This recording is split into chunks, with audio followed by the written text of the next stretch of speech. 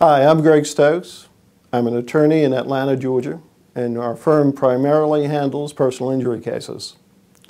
Today we're talking about early investigation and why it wins the case.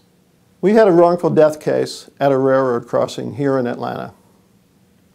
My client, the wife, had lost her husband. The railroad that hit the car he was in the back seat and ejected and killed on impact. The railroad denied responsibility. We brought the case into federal court. But one of the things that we did early on is we investigated the accident. In addition to the police investigating it, we got involved. We went out to the scene, we took photographs, we interviewed witnesses, and then to help the jury understand what the case was about, we hired a helicopter to shoot overhead photos, aerial photos of the scene. And in this photograph, we have the railroad track and we have the cars crossing it. The railroad had no gates, bells, and lights. And this was an extremely busy intersection. There was plenty of traffic there every day.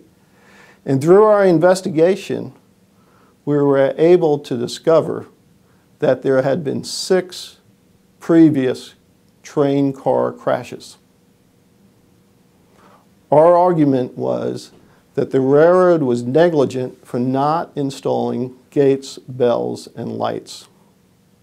This case came right up to the morning of trial, and while we were preparing, the railroad approached us and decided to settle the case. And I believe it was because of our early investigation. We had nailed down the facts, we had gotten our witnesses lined up, we were ready to go to trial, and that resulted in a very, very high settlement for our client. Hopefully, you'll never find yourself in a situation like this. But if you do, call me.